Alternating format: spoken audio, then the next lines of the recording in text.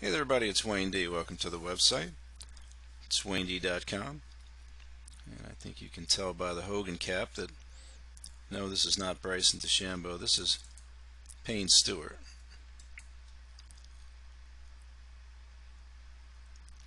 Payne won 3 majors, 11 tournaments, 11 PGA events, among other ones, European.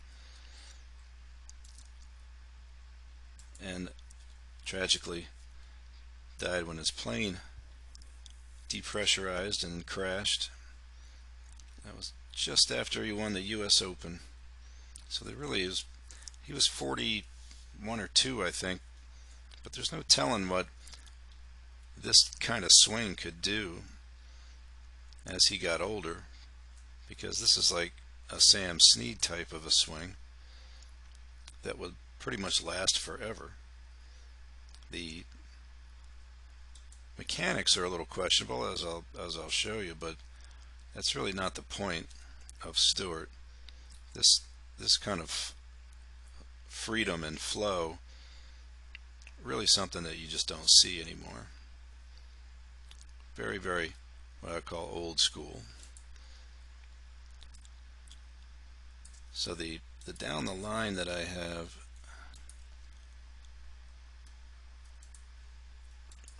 stops a few times in the middle, but it's stable and it's a good angle, so I can draw a couple lines and show you what he was up to here as far as what his body was doing and where the club was going.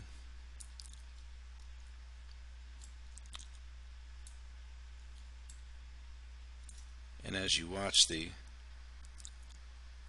swing unfold, you can just tell how important rhythm and tempo, timing, talent, the ability to square the club with your hands, and all those things are so important, because if we watch Payne in the backswing, we're going to see things you never see anymore.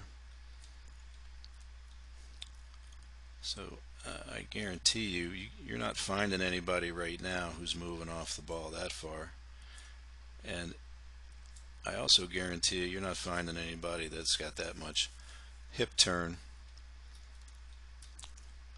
with his pelvis swaying off the ball that far. I mean, that's like, would not be taught.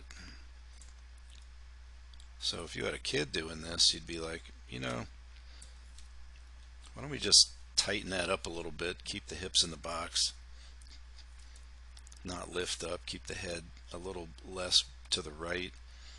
Why don't we get the club to stop it parallel? Why don't we not turn the hips so much? Because there's so few people, Snead being one of them, that can recover from this and be any good at all, much less great. Now watch this move coming down. It's just so perfectly timed. But the interesting thing is, watch how far his lower body moves to the left in total here.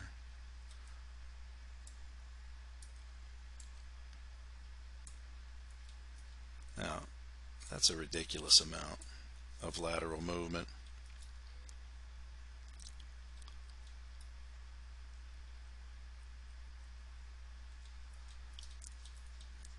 And he's setting up to allow that turn to happen, because he's got that right foot flared out. Looks like it's flared out more than the left. It's got a really drags the takeaway. When you watch the tempo, you can see the initial movement from P1 to 2 is really extended and slow. So when I have people whipping the club back, I'll tell them to feel like they take the club back like they're standing in a swimming pool, so you feel some resistance. So that's what he does. So he's one of these guys that didn't cock the club until later on in the swing.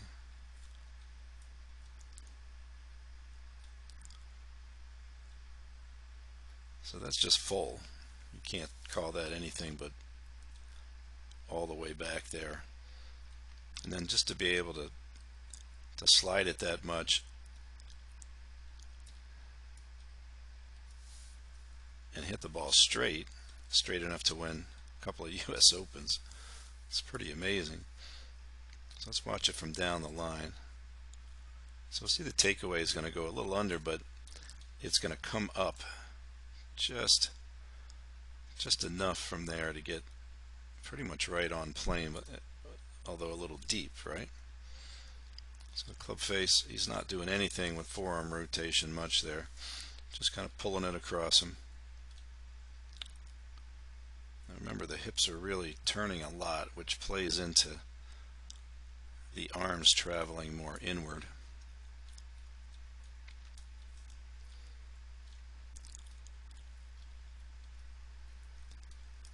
So with that hip turn and that right leg rotation, he does gain a little depth.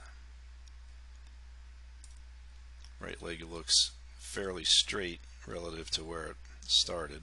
Doesn't start with a lot of knee flex. He just lets the thing go up. Now, one thing that's incredibly important if you're going to have a swing that turns this much is control of the upper right arm. So the right arm, if it can stay in front a little bit and not pull back behind. So many people that have long back swings, you'll see that right shoulder move toward the target, and that messes up their sequence, makes it impossible for him to open up soon enough. But Stewart, and you can see it in some of his iron swings, his right arm is in great shape because he keeps the arm somewhat externally rotated, meaning that the arm's pointed out this way as opposed to all the way back behind him. Now if you watch the downswing, this is where you won't see this either. Watch the legs. Now you talk about early extension. He's like the poster child for humping. So that right leg is just free to roam up toward the ball, and you can see all the bending is coming from the upper back while the pelvis is just totally level. But once again, you know, the club is coming down kind of out on his left arm, and it looks like he's going to be cutting this shot, but I don't know if he played a cut all the time. But certainly that's not in the box. But like I said, with this kind of tempo and ability, that just shows you it kind of doesn't matter. Let's look at a couple of random iron swings. These shots are from some of his major wins. Another thing you can see is a very, very flat left wrist up there, probably edging towards slightly bowed. See, it's a little less like that up here, but pretty flat, I'd say.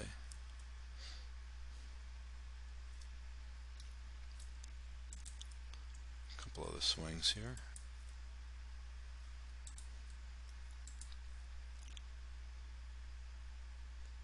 You can see that tempo holds for all of his swings. Iron swing is all the way back to parallel, if not more.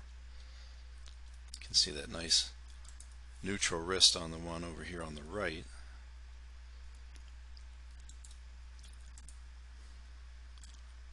Let's watch this one. This looks like it was at Pinehurst.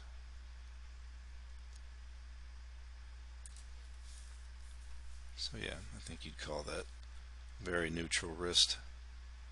Now he doesn't shallow the club a whole lot, you can see, but it doesn't tip over.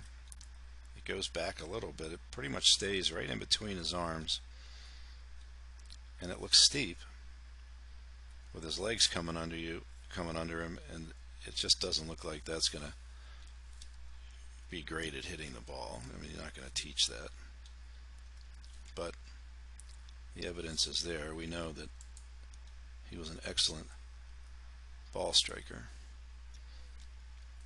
You also know he must have been a really good putter.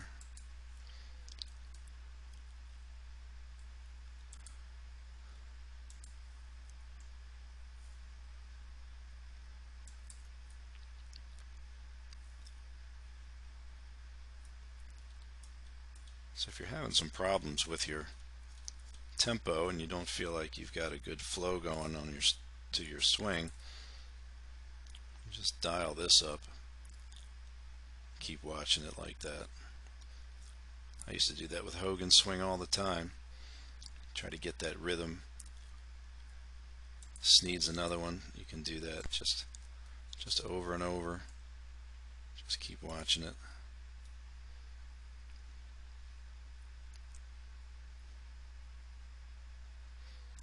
There you go. Unfortunately, he's not around anymore, but I think he would have had a long career, and it was already a great one.